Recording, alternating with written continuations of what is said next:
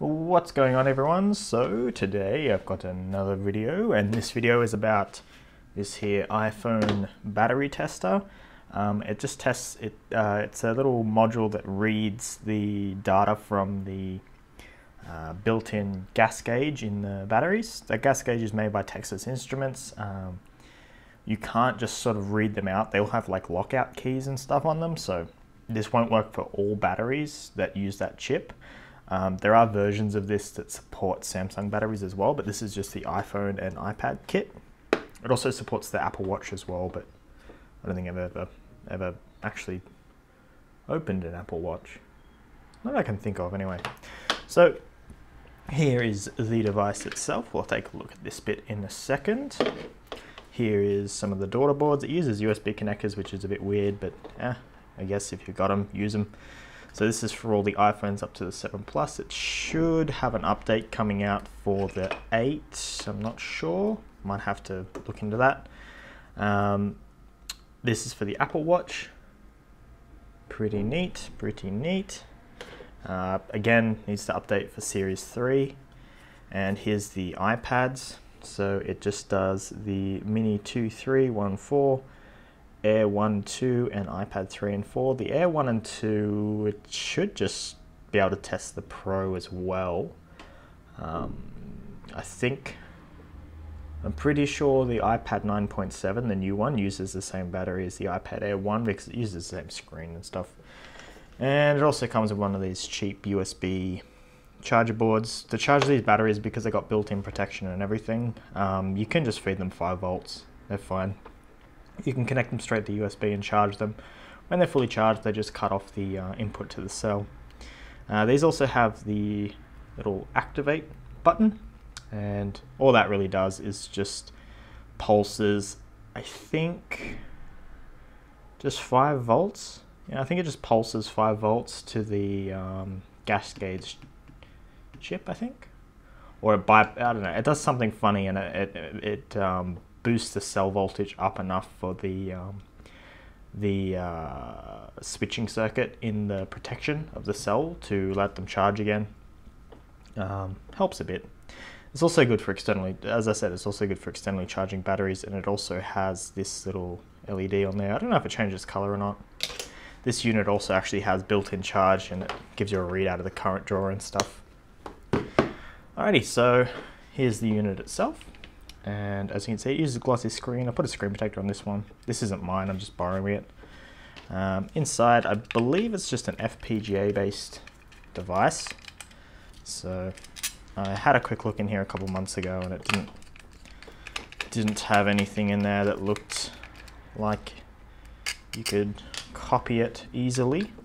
Although I'm not an expert in this stuff, just a hobby. Has a built-in battery, so you don't have to have it plugged in, but if you want to charge the batteries using this device, you have to have it plugged in, so, which makes sense. And as I think, pop it open. Now, the battery's soldered, and I'm not going to desolder it just in case there's some sort of like kill switch in there. I doubt there is. But as you can see, it's got just a quad flat pack with all the numbers scratched off it. It's got a little piezo beeper. It's also got what looks like ICSP, sorry, in-circuit serial programmer, whatever you call it. Little switch on top, USB for charging, and what it looks like firmware updates. A little chip in there probably for the protection for this cell. No, the cell has its own protection. And yeah, pretty much it really. On the other side of the board is just the screen. There's nothing else on the other side of the board. These on AliExpress at the moment, for some weird reason, are about $400. I think it's just because no one else is selling them. Now, I'm assuming there's firmware updates for this, but I have not seen. It doesn't come with any information about updating the software, so I don't know what you're going to do when new batteries come out. Because as I said before, the TI gas gauge chips actually have they have the ability to protect the data in them, so you can't even read them out, I believe. This can also rewrite the cycle count So the cycle count, I believe, is just in the user area of the chip, and it just writes over it with all Fs or zeros or whatever. Sometimes it doesn't write. It doesn't like writing aftermarket boards. So I'll show you some in a minute. So first up, we've got this battery. This is an iPhone 5 battery, and I marked it already with how many milliamp hours it is. It's 410. It's very old, and it's O for original. So just gonna plug this in here. When you turn it on, you can't get to the software inside until you've actually plugged the battery in, but it also has language selection somewhere, and the time it was updated. So this was updated this year, so it's fairly recent. Okay, so it just says, you probably can't read that, but it just says connect battery and battery 30%. That's the internal battery voltage. Just need to charge this thing. To connect batteries, you just plug them in upside down. There's a little LED on here to tell you, oops, little LED on here to tell you that there's power from the battery. As you can see, zoom in a bit. This one says iPhone 5 original, so it keeps a log of the battery in there. The little battery box on the side there, that's what voltage the battery is in at the moment, so it's only got 1% of charge in it. It's got 28% life, so it does a calculation using the built-in gas gauge chip. That's one of the benefits of it, is it calculates battery life and everything inside the actual battery itself, and this reads it out. So the design capacity of this battery is 1430 milliamp hours. It's got a full capacity of 411, which means that's how much one full charge holds in this now that it's so worn out. The cycle count is 3. That's because it's being rewritten. So if I rewrite this, it'll write to 0. Sometimes it doesn't write properly. And it tells you the chip type. Battery temperature is just pulling the battery temp from the gas gauge chip as well. For iPhone 4 batteries, they use an external pin on the connector. I think the 5 does as well. An external pin which just goes to I think it's a K-type thermocouple. Pretty standard stuff. Battery serial number and MFRS is the manufacturer, so this one's made by ATL, and the date. So some batteries use aftermarket chips, and I'll show you one in a sec, which usually don't have any of that information. And then the button on the left is to charge, but it won't charge unless it's plugged in. It also gives you the current as well. That's for charging, discharging and stuff. So ATL would be, it doesn't actually say the full name. So, whoops. There's multiple companies that make iPhone batteries. For example, what's this one? That one's ATL as well. That one's ATL. Let's get a different battery. No, most of these are all iPhone 5, so they're all ATL. All right, so let's grab a different battery. Let's get this 6. This one that's not bucketed. iPhone 6, who makes this one? Hoisin something, whatever they're called. So this iPhone 6, 6S, whatever it is, plus battery. As you can see, the SE 6 Plus, 6S and S Plus all use the same battery connector, which is weird, which should be interesting. So this one's non-original, so I can tell by the header of the chip, I believe, who makes the battery. So no battery information. The serial number is probably just copied from another battery.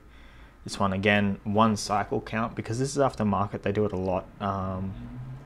The cycle count will get stuck, or it'll be protected so you can't write to it, and that can give you problems with certain devices. It's mainly just to avoid the battery showing up as too old or something, but I think that's only a problem with MacBooks, where it counts the cycle count, actually does something with it, whereas iPhones, I don't think they really care what the cycle count is.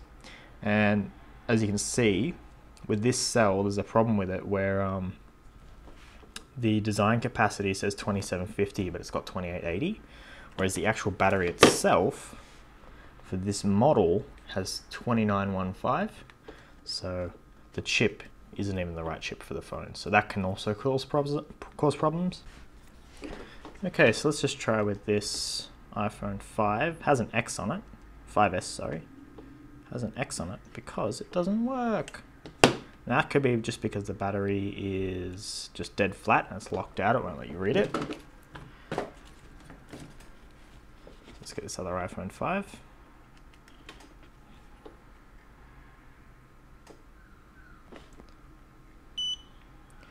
As you can see here, the cycle count says 0, even though it's the original battery. That's because I rewrote it. This one holds 93% of its life, so it's still actually good and usable. And the manufacturer is also missing, which is interesting. So this sort of indicates that this isn't really an original battery, which it isn't. It's a remanufactured battery. Sometimes what they do, the people that make the batteries, is to save some money, they'll actually use chips from older phones, because it seems like the newer phones are actually backwards compatible with the old gas gauge chips, the codes and everything. It must be just part of iOS. Because you don't see it much anymore, but the iPhone 4 and 4S, a lot of the 4S batteries actually come up as iPhone 4, so the capacity is wrong. So when you're using the battery, sometimes it gives you the wrong battery percentage. It's just kind of all over the place. Here's another one. Same deal, 98%. I forgot to mention before, it also gives you the battery voltage as well. And the current, looks like this is pushing 496 milliamps into the battery. I don't know why.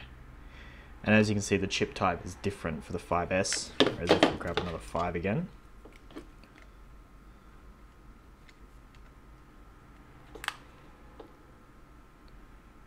So the battery is different, hence why it gives it a different name. Again, just to show you, because I think it was out of frame. No, this one's showing up as non-original. But the chip is different. So, yeah. So this is a pretty cool little tool. It's super useful. As for like, should you get one? I guess if you're dealing with a lot, of batteries, it is worthwhile. But if you don't really deal with that many batteries, it's easier. How am I say this? So like, if you're like a small shop and you're fixing a lot of iPhone batteries, it's actually easier to, when the customer comes in, instead of pulling the battery out and testing it with this, you can use like the W3U tool or whatever it's called now, which is like a replacement for iTunes, to read out the battery using the actual phone.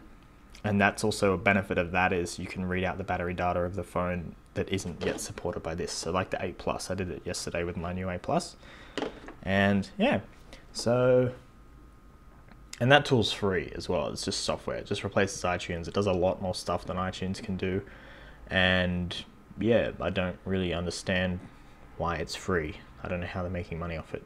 And it's Chinese software, so could be, I don't know. Anyway, but as I was saying, you can just use PC side software now to check the battery capacity. This is only really good if you're dealing with lots of batteries. If you're buying them in, or as what I'm doing here is sort of repurposing them, and instead of using an actual battery charger to cycle the batteries and calculate the capacity that way, it's just quicker just to use the chip in the battery. It's already done it for me. And that also weeds out of a lot of other problems as well. So yeah, if you liked the video, give it a thumbs up. If you found it helpful or useful, maybe consider subscribing. Until next time, see ya.